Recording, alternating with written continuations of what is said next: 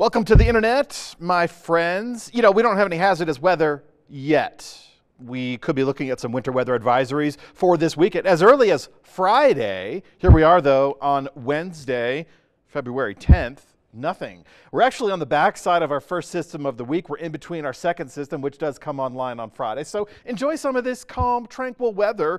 We are going to continue Wednesday night with partly cloudy skies, some clearing here and there. Not much to it. I think for Thursday morning, Grand Junction will wake up with cloudy skies, whereas Montrose will wake up with not so cloudy skies. And then when we look at the snow projections, the second storm system for Friday, again, the bullseye happens to be the northern mountains with a secondary area right around the central mountain zones. So that puts more snow in our mountains. Again, beneficial snow for our water resource managers months from now.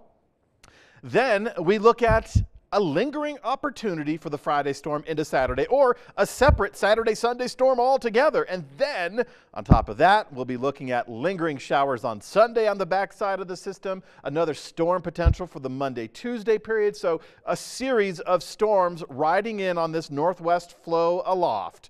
Now, as we head into Wednesday night, Thursday morning for Grand Junction, it'll be partly cloudy skies, temperature low Thursday morning, just under 30 degrees. For Montrose, I think we'll have a clearer start to the morning, so our 28-degree forecasted low could actually go a little bit colder, and I think we'll have a little bit of frost on your windshield tomorrow morning, so just be prepared for that. Maybe give yourself a little extra time. We did get some measurable rainfall, Montrose, for the late Tuesday and then throughout the day on Wednesday. Not so much for Grand Junction. We're still looking at rain deficits for both locations. For Thursday, 50 degrees. We're talking about 50 at Montrose, mid-50s at Grand Junction. This is warmer than the average for this time of the year by about 10 degrees. We should be in the lower 40s for both locations this time of the year. And again, we're gearing up, so Thursday's considered a break. Late Thursday night, we will add more cloud coverage in the forecast, and then Friday we should see our next round of unsettled weather, which will include rain and rain-snow mix for the lower elevations.